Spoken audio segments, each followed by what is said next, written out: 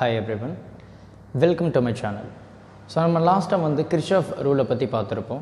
So அதனுடைய type வந்து current rule R junction rule, voltage rule R loop rule அப்படின்னு சொல்லிட்டு பார்த்துருப்போம். ஸோ இதனுடைய மேஜர் அப்ளிகேஷன்ஸ் என்ன அப்படின்னு பார்த்தோம் அப்படின்னா Wheatstone bridge. ஸோ இந்த Wheatstone bridge எதுக்கு நம்ம யூஸ் பண்ணுவோம் அப்படின்னா to find the unknown resistance. So இந்த சர்க்கியூட்டில் வந்து எனக்கு அன்னோன் ரெசிஸ்டன்ஸ் வேல்யூ இருக்குது அப்படின்னா ஸோ அந்த அன்னோன் ரெசிஸ்டன்ஸ் வந்து நம்ம கண்டுபிடிக்கிறதுக்கு நம்ம Wheatstone bridge ஃபாலோ பண்ணுவோம். ஸோ இந்த Wheatstone bridgeோட கன்ஸ்ட்ரக்ஷன்ஸ் இது தான். So it consist of 4 resistor P, Q, R, S. So B and D connected with the galvanometer G. So galvanometer நமக்கு எதுக்கு யூஸ் பண்ணுவோம் அப்படின்னா to show the deflections in the current. ஒரு சர்க்கியூட்டில் வந்து எனக்கு கரண்ட் ஃப்ளோ ஆகுது அப்படின்னா அதை கண்டுபிடிக்கிறதுக்கு நம்ம வந்து galvanometer யூஸ் பண்ணுவோம். So A and C. So இந்த ரெண்டு பாயிண்ட் வந்து will be connected with the battery source. So இந்த பேட்டரியில் வந்து A and C வந்து connected, B and D வந்து is connected with the galvanometer. So இதுதான் வந்து constructions of the Wheatstone bridge, so which is used to find the unknown resistance in the electrical circuit. So இப்போது ஒரு ஸ்லைடிங்காக இந்த மாதிரி ஒரு surface இருக்குது. ஸோ இதுவும் வந்து இன்னொரு சர்ஃபேஸ்னு வச்சுப்போம். ஸோ இந்த இடத்துல ஸோ நான் இப்போது இந்த மாதிரி ஒரு பில்லர் வச்சு இந்த ரெண்டு ஸ்லாண்டிங் ஸ்லோப்பையும் வந்து ஸ்லாண்டிங் பிளேஸையும் வந்து நான் வந்து பேலன்ஸ் பண்ணி வச்சுருக்கேன்.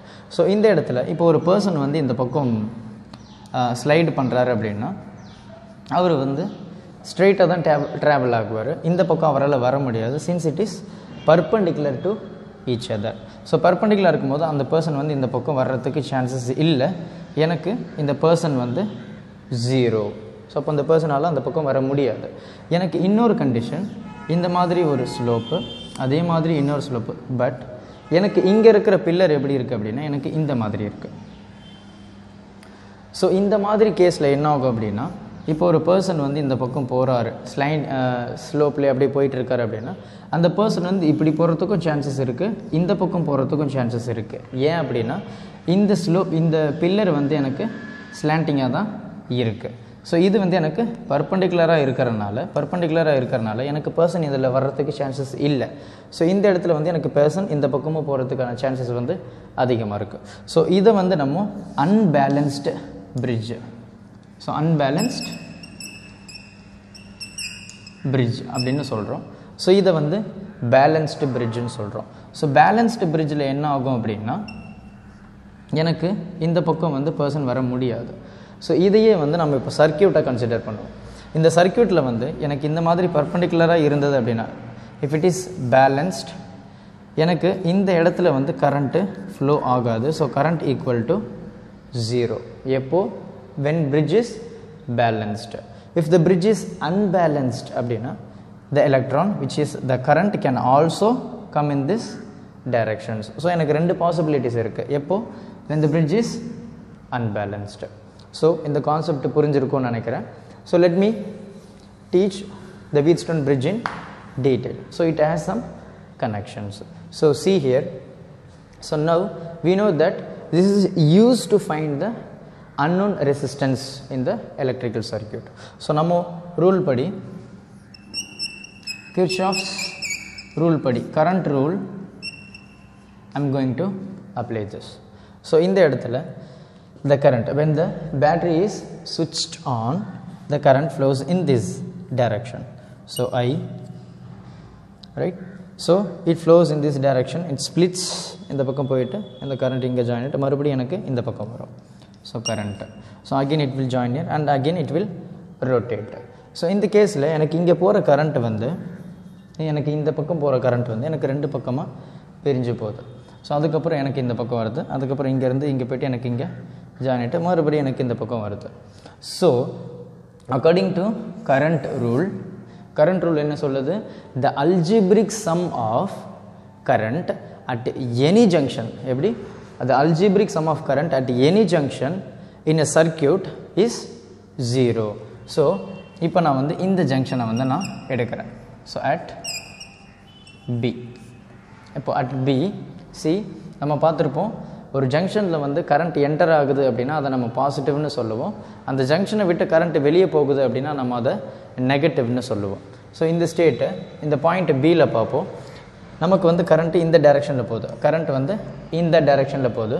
So I1 current in this direction which is entering the junction, so it is taken as positive, and this from this junction, so in the junction mattum dhaan point pandrom. So idu vandu I1 is a positive which is entering the current junction. So in the case la vandu in the junction vittu idu veliye podhu, so it is taken as negative. So idu vandu is taken as negative since it is leaving the junction. So idu vandu at point B. So let me take for this. So at D. So D la eduthom appadina enna agum enakku D. So current is moving in this direction, right? So it is entering the junction. So appo I G, right? Entering the junction, so it is taken as positive. So I G. So in this direction, in the point la vandu current enakku indha pakkam varudhu, so which is entering the junction again. So it is taken as plus I2 because it is entering the junction. So in the I4 vandu leaving the junction, so it is taken as negative. So idu da vandu nama Kirchoff's current rule oda statement padi nama pottadoda current. So sum of current at any junction is equal to 0. Sum of current at any junction is equal to 0. So idu vandu first rule. So இப்போ நம்ம second rule போவோம். So voltage rule படி, voltage rule R loop rule அப்படின்னு நம்ம சொல்லுவோம். So இது previous வீடியோவில் நம்ம பார்த்துருப்போம். இந்த Kirchoff's செகண்ட் ரூல் வந்து is only applicable for the closed path. So closed பாத்துக்கு மட்டும்தான் இட் இஸ் அப்ளிகபிள், ரைட்டா? ஸோ இப்போ இந்த க்ளோஸ்டு பாத்துன்னு பார்க்கும்போது நம்ம என்ன சொல்கிறோம், now I am going to take this loop alone. So இந்த பாதி ட்ரையாங்கிளை மட்டும் இப்போ நான் I am going to take. So இதை நம்ம எப்படி எடுப்போம் அப்படின்னா clockwise direction. ஸோ clockwise directionல தான் நம்ம வந்து கரண்ட்டை வந்து சர்க்கியூட்டை வந்து நம்ம க்ளோஸ் பண்ணுவோம். ஸோ அப்போது A, B, D and A. At A, B, D and again A. So it is closed path. So இந்த இடத்துல எனக்கு கரண்ட் வந்து எப்படி இருக்குன்னு பார்ப்போம். ஸோ நம்ம லாஸ்ட் வீடியோவில் பார்த்துருப்போம் Kirchoff's voltage rule அப்படின்னா என்ன அப்படின்னா the product of resistance and the current, the product of resistance and the current which is equal to the total EMF induced in the circuit. So product of current and resistor which is equal to the total EMF in the circuit, right? So in the closed path நம்ம பார்க்கும்போது, so I have taken in the clockwise direction. So same direction போயிடுச்சுன்னா it is taken as positive, and if it is in opposite direction it is taken as in negative. So in the case la I1 P, so in the direction, so I1 P, next இப்படி போகுது, so IG G, then in this direction, ஏன்னா நம்ம இந்த பக்கம் சொல்லியிருக்கோம். So இப்படி போயிட்டு current இந்த பக்கம் வந்து மறுபடி இந்த பக்கம் போகுது. ஸோ இப்போ இந்த I2 வந்து எனக்கு இந்த டைரெக்ஷனில் இருக்குது, எனக்கு நான் செலக்ட் பண்ண பாத் வந்து இந்த டைரெக்ஷன். ஸோ இப்போது ஆப்போசிட் டைரெக்ஷன் வரும்போது நம்ம அதை வந்து நெகட்டிவ் அப்படின்னு சொல்லுவோம். I2 R equal to 0. ஏன் வந்து இங்கே நான் கரண்ட்டும் எடுக்கிறேன் ரெசிஸ்டரும் எடுக்கிறேன் அப்படின்னா எனக்கு வோல்டேஜ் ரூலோட ஸ்டேட்மெண்ட்டே அதுதான், product of current and resistor which is equal to the total EMF. இங்கே வந்து நான் ஏன் கரண்ட்டை மட்டும் எடுக்கிறேன்னா இது வந்து sum of current at any junction is equal to 0. இங்கே நம்ம வந்து ரெசிஸ்டரை இன்க்ளூட் பண்ண முடியாது. ஸோ அதனால தான் இங்கே வந்து நம்ம ரெசிஸ்டரை இன்க்ளூட் பண்ணியிருப்போம். ஸோ இது வந்து at ABDA. ஸோ இப்போ நம்ம ஃபுல் சர்க்கியூட்டை எடுப்போம். at A, B, C, D and A. So இந்த சர்க்கியூட் எடுத்தேன் அப்படின்னா எனக்கு எப்படி வரும், I1 P இந்த பக்கம், ஸோ நான் இந்த பக்கம் இந்த கிளாக் வைஸ் தான் எடுத்திருக்கேன். ஸோ அப்போது இது வந்து சேம் டைரெக்ஷன், இதுவும் சேம் டைரெக்ஷன். அப்போது ப்ளஸ் I3 Q இந்த டைரெக்ஷன். எனக்கு வந்து I4 இந்த பக்கம் இருக்குது, நான் எடுத்த பார்த்து வந்து இந்த பக்கம். ஸோ அப்போ opposite direction. So it is taken as I4 S minus I2 R equal to 0. ஏன் I2 மைனஸ்? பிகாஸ் நான் இந்த கிளாக் வைஸில் எடுத்திருக்கேன், எனக்கு கரண்ட் இந்த பக்கம் ஃப்ளோ ஆகுது. Opposite direction it is taken as negative. So இதில் வந்து எந்த கன்ஃபியூஷனும் இருக்காதுன்னு நினைக்கிறேன். So this let me take this equation to be 1 and this equation to be 2. ரைட்டா? ஸோ இப்போ எனக்கு வந்து பிரிட்ஜ் வந்து பேலன்ஸ்டு. அப்போ பிரிட்ஜ் பேலன்ஸாக இருந்ததுன்னா என்ன ஆகும்? எனக்கு இந்த இடத்துல வந்து எனக்கு கரண்ட் ஈக்குவல் டு 0. ஸோ நம்ம ப்ரீவியஸாக நான் சொல்லியிருப்பேன் இந்த மாதிரி. ஸோ பிரிட்ஜ் வந்து பேலன்ஸ்டாக இருந்தது அப்படின்னா electron cannot flow in this direction. So அப்போது எனக்கு மிடில் வந்து இஸ் ஈக்குவல் டு 0. ஸோ அப்போ எனக்கு இந்த இது பேலன்ஸ்ட் அண்ட் இதுவும் பேலன்ஸ். இது ரெண்டு பேலன்ஸாக இருக்கும்போது எனக்கு இந்த இடத்துல current will be 0. So if I take that, so I1 if current is 0, if it is 0, so I1 equal to I3.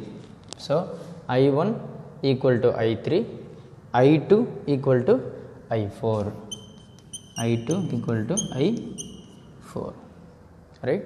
So இந்த balanced bridge நான் இந்த மாதிரியும் எழுதலாம். எப்படி எழுதலாம்? when compared to resistance. So I1 P equal to I2 R. So since it is balanced, so let me take this to be 3 and this is 4 and this 5. So இப்போ I am going to substitute the equation 3 and 4 in equation 2. Substitute 3 4 in 2. அப்போ இந்த equation எப்படி எழுதலாம்? I1 P plus I1 Q. ஏன் I1? I3 வந்துன்னா I1 அப்படின்னும் சொல்லலாம். Plus minus I4 வந்துன்னா I2ன்னு சொல்லலாம். I2 R yes I2 yes minus again same thing I2 R equal to 0, right? So in the equation நான் மைனஸ் சைன் அந்த பக்கம் எடுத்துகிட்டு போய்ட்டு ப்ளஸ் சைன் மட்டும் இந்த பக்கம் வச்சுருக்கேன். அப்போது I1 P plus I1 Q which is equal to I2 S plus I2 R, right? So இந்த ஈக்குவேஷனை நான் இப்போ எப்படி ரீஅரேஞ்ச் பண்ண போகிறேன் அப்படின்னா, let me take this to be 6. இப்போ substitute 5 in equation 6. So இந்த 5th ஈக்குவேஷனை நான் வந்து இங்கே சப்ஸ்டியூட் பண்ண போகிறேன். அப்போ நான் சப்ஸ்டியூட் பண்ண எப்படின்னா இந்த ஈக்குவேஷன் எப்படி வரும்? I1 P plus I1 Q which is equal to I2 S plus I2 R divided by I2 R I1 P. So நான் 5th ஈக்குவேஷனை 6th ஈக்குவேஷனில் பண்ணுறேன். எப்படி பண்ணுறேன்? டிவைட் பண்ணுறேன், ரைட்? ஸோ இப்போ இந்த கேஸில் if I take I1 common எடுத்தேன் அப்படின்னா P plus Q by I1 P, right, which is equal to I2 S, I2 common எடுத்தாச்சு, S plus R by I2 R. So I1 I2 cancel ஆகிடுச்சு. So இதை நான் மறுபடியும் எப்படி எழுதலாம்? இந்த P plus Q P by P which is equal to S by R plus R by R. So இது வந்து எனக்கு இந்த P and R வந்து ரெண்டுத்துக்கும் காமன். ஸோ நான் வந்து அதை செப்பரேட் பண்ணிட்டேன். ஸோ செப்பரேட் பண்ணும்போது இது கேன்சல், இது cancel. So Q by P which is equal to S by R. So இதுதான் வந்து Wheatstone bridge. எப்போ? If the bridge is balanced. See this P and Q which is equal to S, R and S. So அப்போது இது ரெண்டும் பேலன்ஸாக இருந்தது அப்படின்னா எனக்கு current வந்து 0. ஸோ இதுதான் வந்து Wheatstone bridge. ஸோ புரிஞ்சிருக்கும்னு நினைக்கிறேன். Thank you. Help others with a smile.